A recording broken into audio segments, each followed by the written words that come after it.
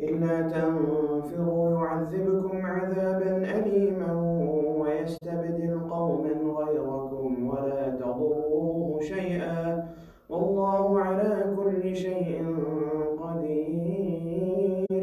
إلا تنصروه فقد نصره الله إذ أخرجه الذين كفروا ثاني اثنين إذ هما في الغار إذ يقول لصاحبه لا تحزن إن الله معنا فأنزل الله سكينته عليه وأيده بجنود لم تروها وجعل كلمة الذين كفروا السفلى وكلمة الله هي العليا والله عزيز حكيم.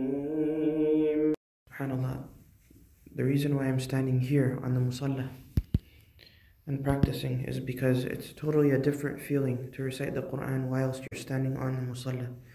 You get that feeling of intimidation, you feel nervous at times. Although, subhanAllah, our worship is for the sake of Allah subhanahu wa ta'ala.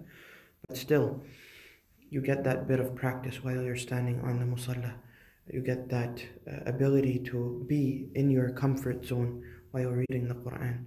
And that's why I sometimes like to stand on the musalla and practice for the Taraweeh. Inshallah, Hafidh, try it at home or try it at the masjid.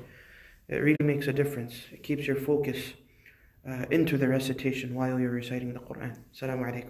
ولو أنهم رضوا ما آتاهم الله ورسوله وقالوا حسبنا الله سيؤتينا الله من فضله ورسوله إنا إلى الله راغبون إنما الصدقات للفقراء والمساكين والعاملين عليها والمؤلفة قلوبهم وفي الرقاب والغارمين وفي سبيل الله وابن السبيل فريضة من الله والله عليم حكيم. ومنهم